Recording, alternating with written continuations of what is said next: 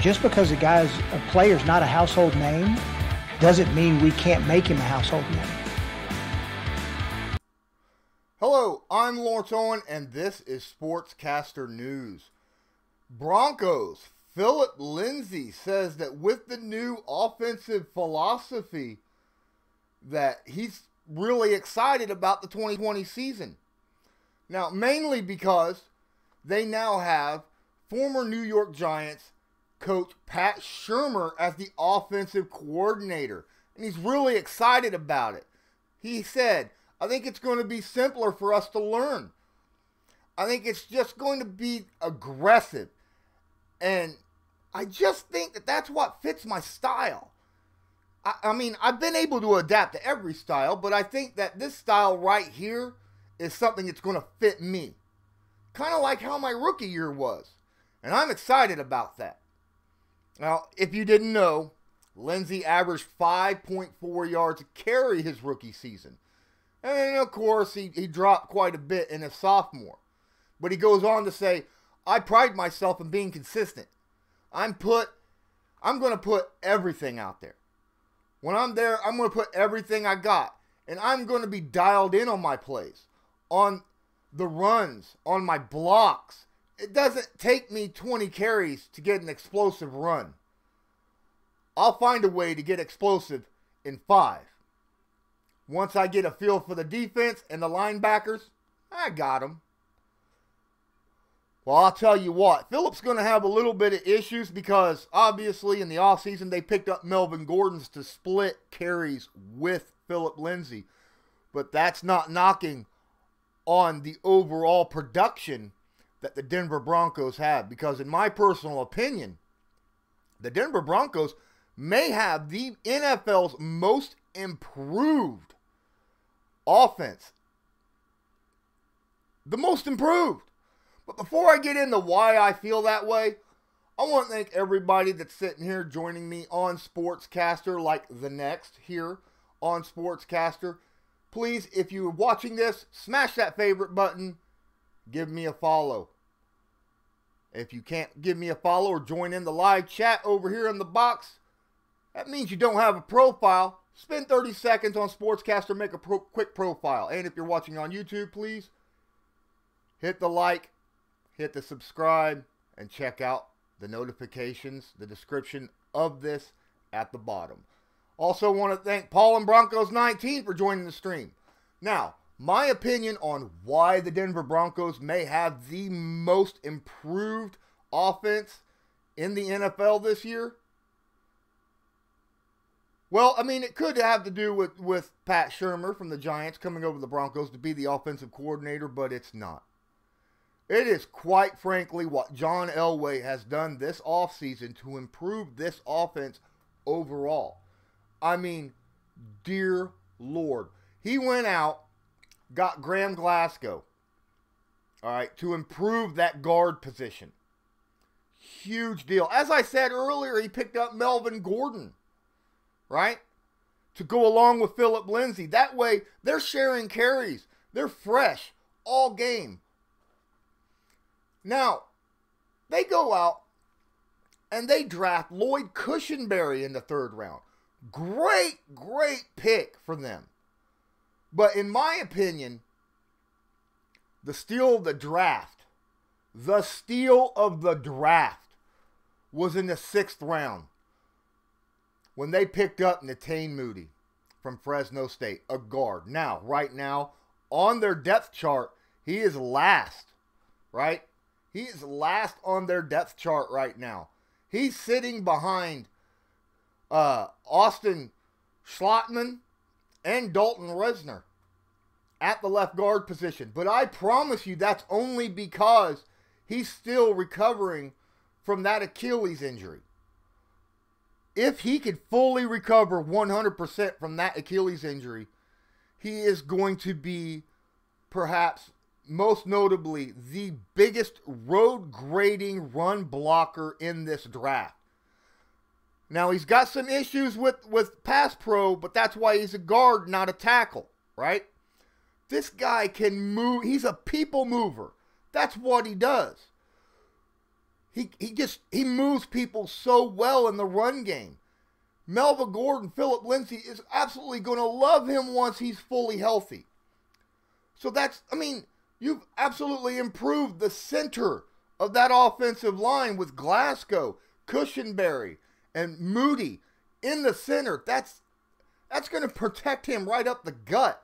That's going to protect Drew Lock and keep him from having to gain pressure up the middle. That means when you got guys on the edge that's coming in on him, out on that outside edge, he's able to step up, Drew Lock is, and be able to throw the football. But who's he throwing it to? Well, obviously he had Courtland Sutton last year, right? He had Noah Fant last year. But they went out and picked up KJ Hamler and Jerry Jeudy to go along with him. Holy crap. Drew Lock's going to have an absolute blast throwing this football around. Noah Fant, KJ Hamler, Jerry Jeudy, Courtland Sutton, and then Melvin Gordon and Phillip Lindsay to be able to dump the ball off to as well. Don't forget Royce Freeman's not half shabby either at the running back position. This offense is going to be stacked. All Drew Lock has to do is prove that it was not just some kind of crazy rookie year for him when he came out last year and showed that he was actually pretty good. Because I'm telling you, I am telling you, that GM for the Broncos, he went out and just loaded him up with talent around him to make him just flash this year. It's unbelievable what he did for him. Now, a lot of people are going to be like, well, you've already got Kansas City. Well, that's exactly why they went out and did it. Denver's already got a great defense. Great defense. They needed to go all in on offense. And it's not like they stopped. They went out and picked Ojemediah to make up for the loss of a certain nickel corner that they had in free agency. They picked up McTelvin, a defensive tackle out of Arkansas, as depth on that defense. So it's not like they just went all out offense. They picked up a couple guys on the defense to help out. But man, they hit a home run on offense. John Elway just slammed it right out of the park, in my opinion. In this offseason, slammed it out of the park. They're going to have problems in 5 or 6 years when they have to pay all these people, because they're going to need to pay them, because they're going to... Now, a lot of people's like, well, Jerry Jeudy's not guaranteed. KJ Hamler's not guaranteed. That's why he picked up both of them. Courtland Sutton was already pretty darn good, right? Is Noah Fant... Noah Fant didn't shine. But they picked up a tight end in the 4th round just in case. I'm not pronouncing his name because I can't. His first name's Albert. His last name starts with an O, and I'm not going to pronounce it because it's got like 6 syllables. And I'm not going to do the man injustice by trying to straight up try to pronounce that. But I like his tape. Okay? And they even picked up an extra 7th round, Tyree Cleveland from Florida. They went all out offense because they already knew their defense was that good. Now, if this hits the way John Elway and I personally think that this is going to hit, Denver's going to be pushing, not just for wild card. They could surprise some people in Kansas City. Will they win the West? I doubt it. Is 10 wins out of the question? No.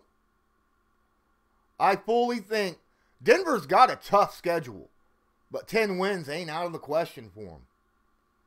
And they're in a pretty tough division too.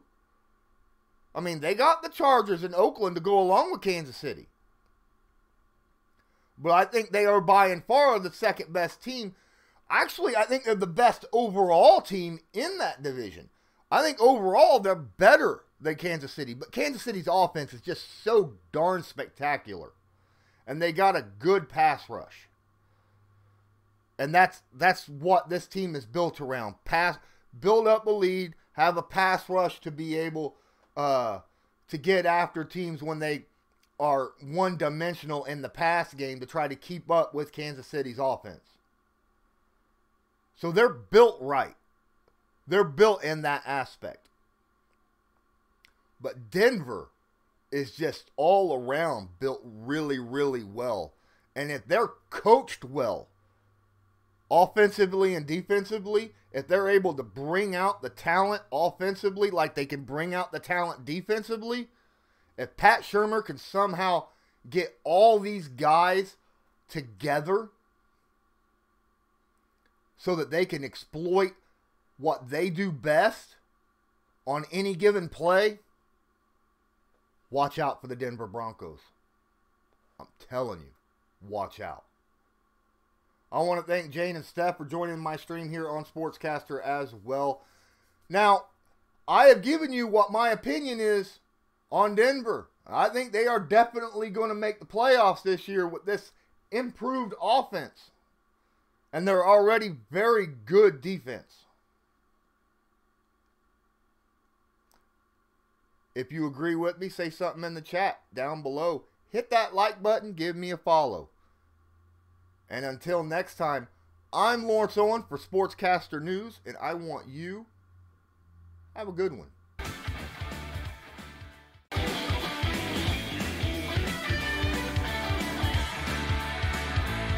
Just because a player's not a household name doesn't mean we can't make him a household name.